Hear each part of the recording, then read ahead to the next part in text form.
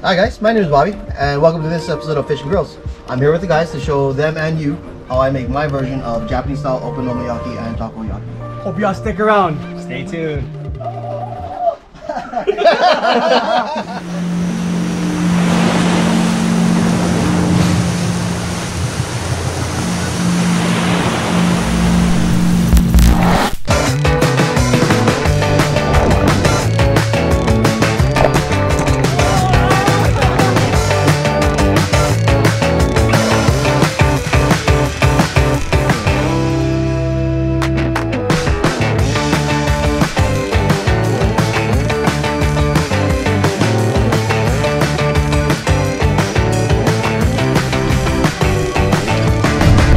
Tuning in for this episode of FishNGrillz!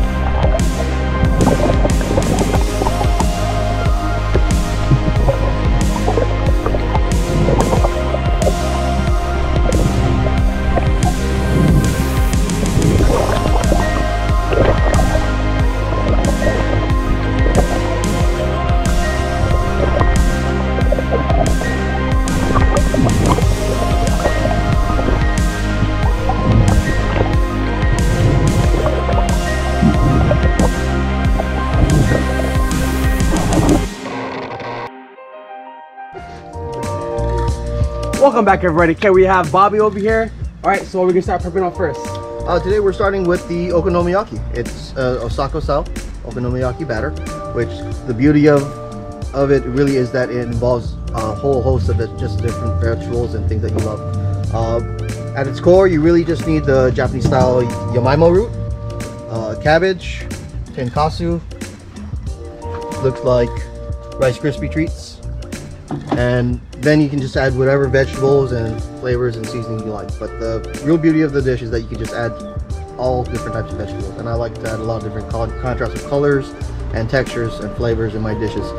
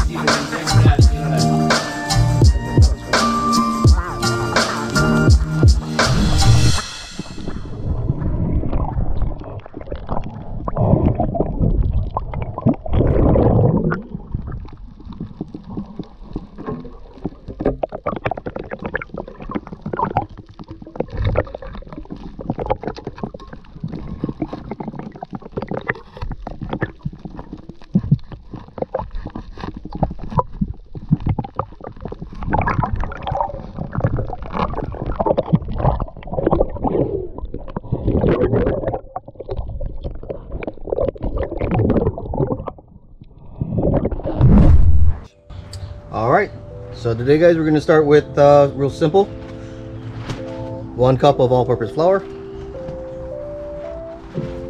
half a cup of ground up bonito flakes,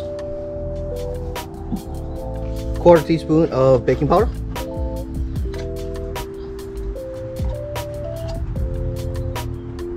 1/4 teaspoon of sugar.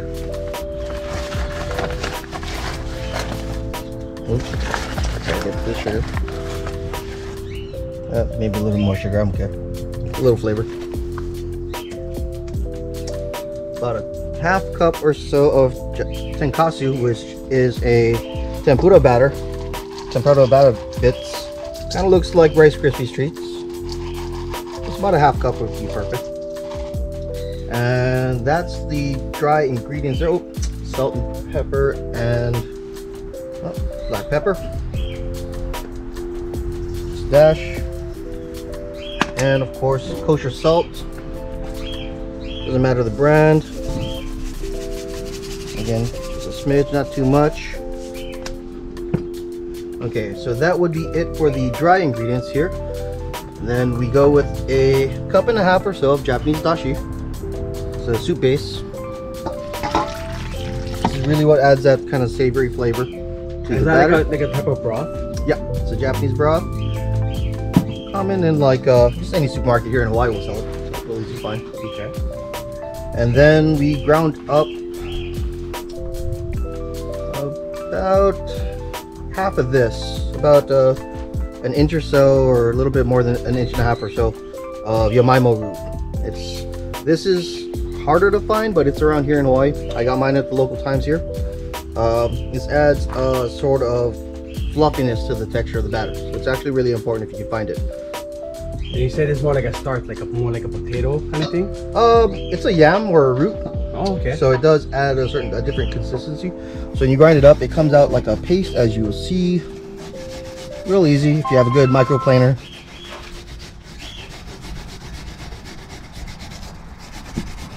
So it looks kind of gummy and sticky and well. Oh, it's like almost slimy in a sense. Yeah, it's very slimy, but it does add a lot to the dish. It's like a slimy potato. Cool. And that's it. You don't need the whole root, I mean, but just enough to add a sort of elasticity to the batter in and of itself. Yeah. Trusty little whisk, stir it all up. That, for the most part, is the batter.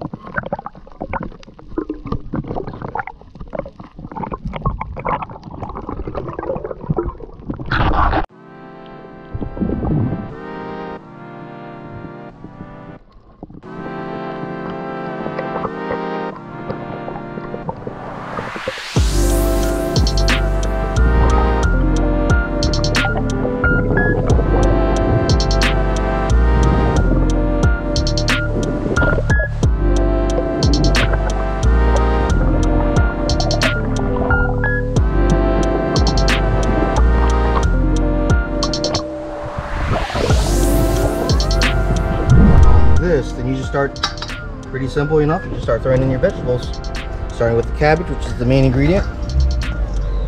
I like to use red onions in mine just for the contrasting colors and flavor. I put 2 onions in this batch, but usually you can do 1 or 2. It's kind of to taste. I have a preference for onions, and then do a couple cans of corn. Again, the contrasting flavors and goes well with the dish. Whole bag of sprouts here. Local mung bean sprouts. Again, whatever vegetables you like. Kind of in all dealer's choice as far as the vegetables. Really, you can just do it with just cabbage if you feel like it. You just get in there, mix, and make sure the batter spreads out. It doesn't look like a lot of batter, but it always evens out with the vegetables. It does not need a whole lot of batter. It always looks like a lot less batter than you would for the amount of vegetables you're putting in there. That's completely normal. Now, I like spice, so personally, just to add an additional bit of flavor and color, I use these red Anaheim chili peppers that I find again at the local supermarket here. They're not super common and really not super necessary to the dish, but again, personal preference for me. I like spice, so I don't even take the seeds out of it, which again, normally you'd want to take the seeds out if you want to keep the spice levels down. But they add a really great flavor to the whole dish, but a bit of heat, so definitely be careful. Good kick, good flavor, and it helps blend everything out. Yeah. Just add my own kind of personal touch to the dish with that spice. But yeah, you just kind of mix it by hand, get in there, have fun with it, kind of scrunch it up, make sure the batter evenly coats. Now, when you have all your vegetables in the dish, you can mix in your proteins if you'd like. And you know, I've done everything from garlic shrimp. I also have done some octopus and taco. And today we are using Nenue, diced up, easy to mix, just a little protein and just a little flavor to it. Again, not super necessary, but you know, you can do everything you want, so everything is necessary if you want it. That's what this is about. So likewise, you just mix it all in, same thing with the vegetables and everything. And again, this can be a 100% vegetarian dish. There's a lot of substitutes here. You don't need to add any fish or meat to the dish, but you know, everybody's gonna be able to make their own thing. That's really the beauty of the whole thing. It's whatever you feel like in your dish. Just a good mix.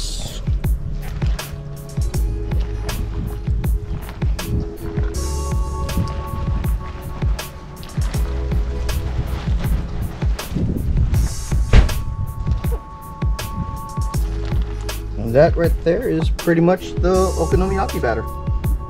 Tune in, we're gonna fry this up in a little bit.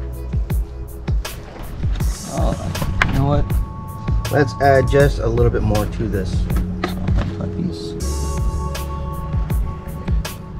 A little bit more. Perfect. Hey guys, I forgot one very important ingredient: eggs.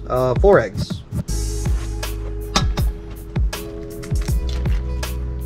One other ingredient that we're shy of that's commonly found in this dish is Japanese style pickled ginger, benishoga. We were out at the store today and we're not able to find any today, so we're gonna forego that specific item, but it does bring in a lot of color and flavor to the dish if you can find some. Just a little bit. Goes a long way. Eggs, do not forget the eggs. That is an important part of the batter.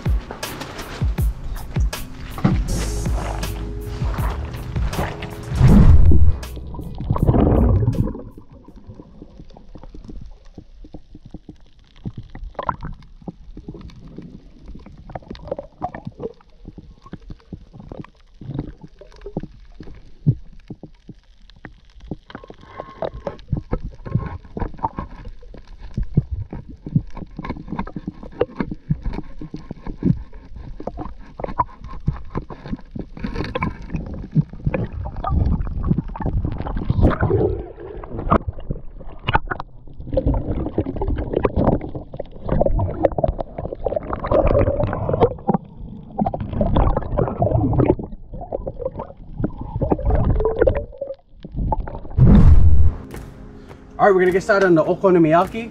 And you mentioned earlier there was 2 different types, yeah? Yep, there's 2 distinct styles of okonomiyaki. I prefer the Osaka style, which is what I usually base because it's a mix and blend of different vegetables right into the batter directly. The other distinctive style is the Hiroshima style, where they tend to layer things and keep things separated, and you add a layer as you continue to cook. And they also use things like noodles, yakisoba noodles, and fried egg. Okay. Common in the Hiroshima style. But I've definitely done that style as well. It's really good as well. I just like the free form version of the Osaka. It's just much simpler and fun. Today we're doing a version that will include some garlic shrimp. So we're going to start with some basic oil and butter for the shrimp. We prepped some garlic shrimp ready to go. Just gonna put just a little bit, just to add a little extra flavor to it.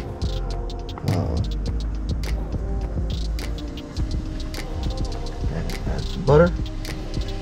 Go with it, just to add some flavor. We'll let that cook for a bit before we add the batter. Perfect. So this you only cook for like a few minutes. Yeah, just not too long, maybe a minute, maybe two. Okay, cook it on a medium heat just to get it started, because it will continue to cook in the batter in and of itself. So you don't want to overcook the shrimp too much. You just need to start the process. And the batter goes right on top. Batter will go right on top, so you get the flavor. This will be almost a Hiroshima style with a small layer. All right, so ready for that batter. Just drop a couple of spoonfuls right on top. Get a good cover. Put right over it. Just want to get kind of a small pancake style bit, a little bit more.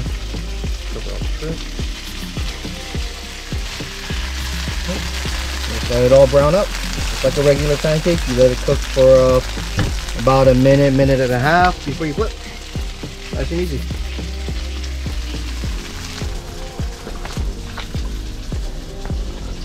Ooh, okay. So now we're gonna try to flip this okonomiyaki.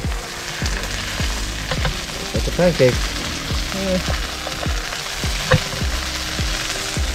Under eye.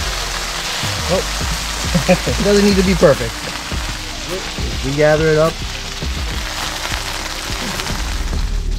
Okay. Now we're cooking on the other side.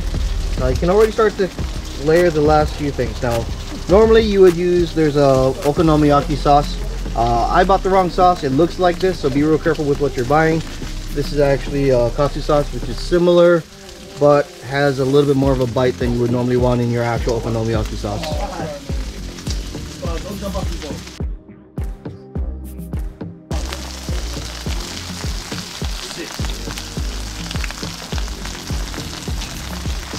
Now this is an absolute must. It's your kyupi, your Japanese mayo.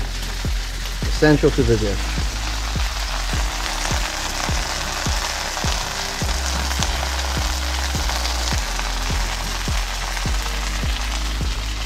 And then you have your onori, really fine seaweed flakes. Just sprinkle it on.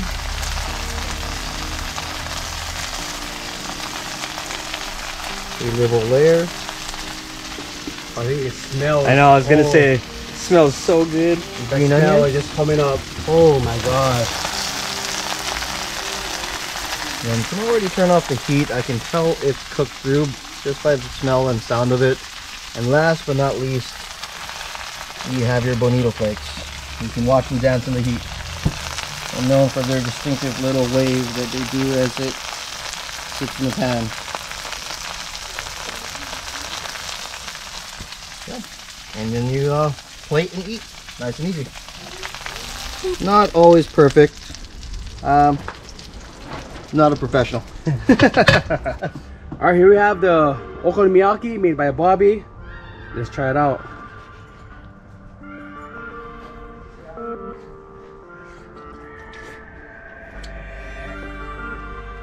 There's so much flavor. You can't even pinpoint what are you tasting at that time. The cabbage has a nice crunch. You taste the fish, taste the shrimp, that topping, the flakes. 10 out of 10. Grade A. Super delicious. Let me get a piece of this goodness.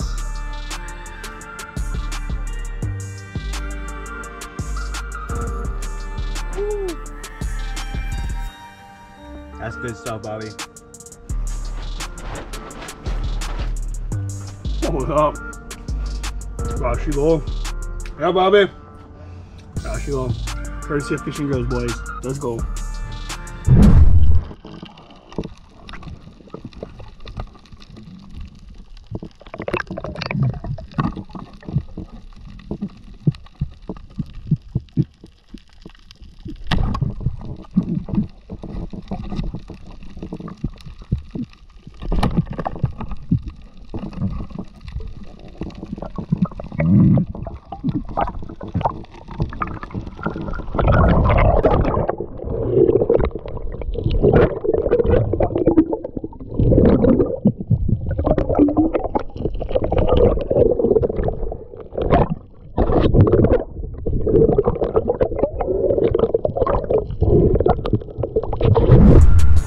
All right, now we're gonna get started on the takoyaki. What we got, Bobby? Well, the takoyaki batter, much like the okonomiyaki batter, is very similar, but much more simplified, and it doesn't involve any vegetables in the batter in and of itself. Some Tokyo style versions of it they do add cabbage to the batter, but that's completely optional. So like the other dish, it starts with a cup of flour,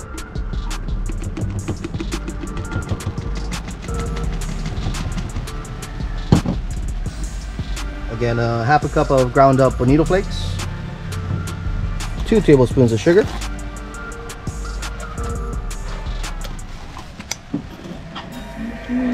and a 1/4 teaspoon of baking powder, and salt and pepper to taste, 1.5 cups of Japanese dashi.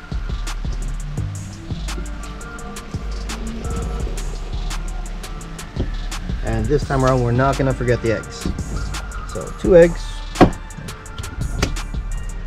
And takoyaki is a famous street food in Japan. Yep, it's very popular from everywhere from Osaka to Tokyo and all the other provinces that at the moment I can't name off the top of my head. Let's see, spoon. And now we mix. So this is basically a very savory pancake batter. That's the base of the takoyaki itself. That is pretty much it for the batter. Just mix it really well and you're all set. We're ready to fry.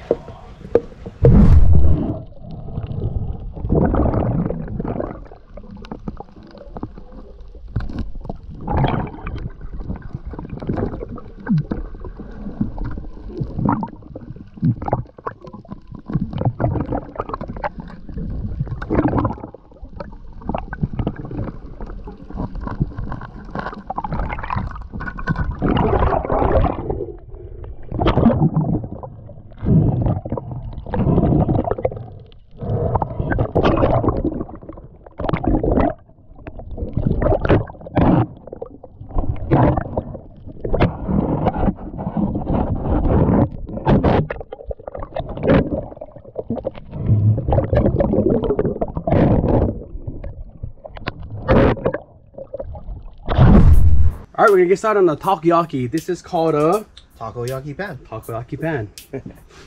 Nice and easy here. So all it is a cast iron pan. There's a lot of variations of this, but basically it's the same. Some are bigger. I actually prefer one a little bigger than this, but this is what I have. This is what we're going to use. It's nice and easy. Really the key is a lot of oil. You're frying the batter, so you can never really do too much oil with this. It's nice and simple. Get it nice and hot, turn on your fire, that helps. Okay, so we're gonna get a plate of cabbage. Yep. It's gonna help to absorb the excess oil from the balls as they come out of the fire. So you just have a nice little bed of cabbage for it to sit on at the end. But just gonna have that ready, so when we come off, we're gonna be good to go. Okay. So just gonna start with some batter. You're gonna fill a little bit. Stir. Make sure it's stirred up. Good.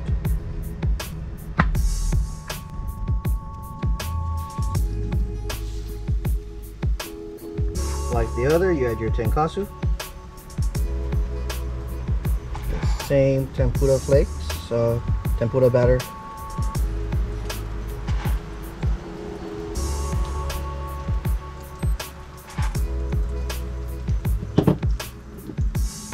Your green onion. So another key ingredient which was missing from the last and is missing from this one is again benishoga, the pickled ginger. But last but not least is of course the taco. You want nice good sized chunks, drop it in.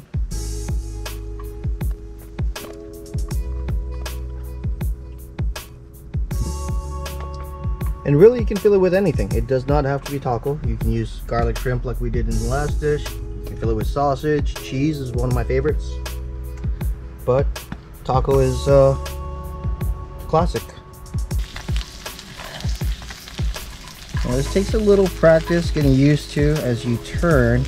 It doesn't always go on the first try Won't always be pretty, but that's perfectly all right. Now this is a takoyaki pick here, but I also sometimes just use a regular ice pick. They do the same thing. So.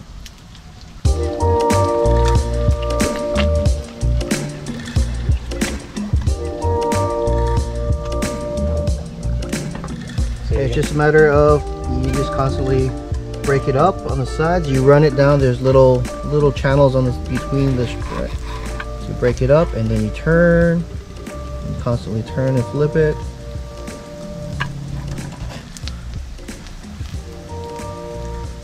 Tuck. Now, so you can use two. Which is what I do. Some people use one or two. But you kind of tuck and spin and roll, so you get that ball that we're all used to.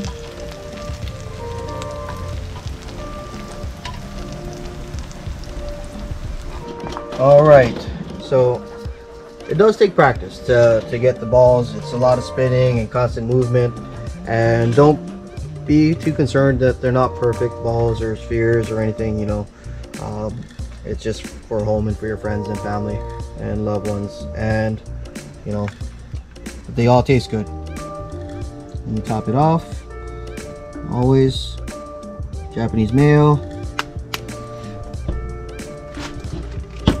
And again, there is an actual takoyaki sauce, but this is what I have, and it's actually pretty good.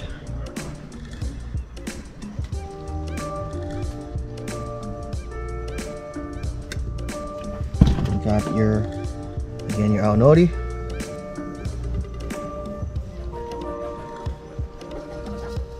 And then bonito flakes and green onions. And there we go. All right, let's try one of these.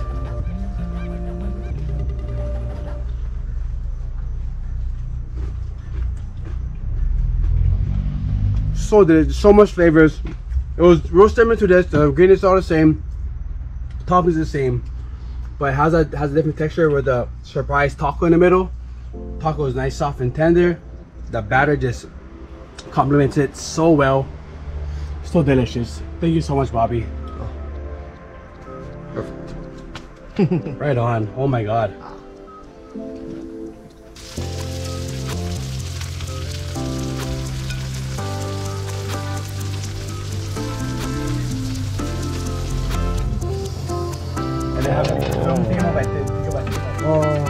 Okonomiyaki. Oh yeah, after.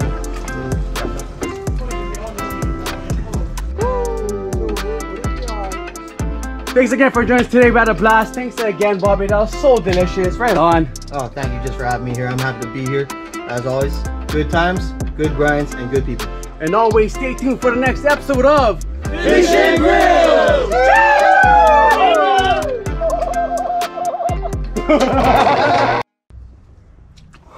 That's good stuff, though. Yep. Wait, cut. Let me try again. Okay. Alright, so. Okay, recording in 3, 2. Thank you so much for having us today. Thank you so much, Bobby. That was so delicious. Of course. Just happy to be here. Thanks for having me. Always good times. Good.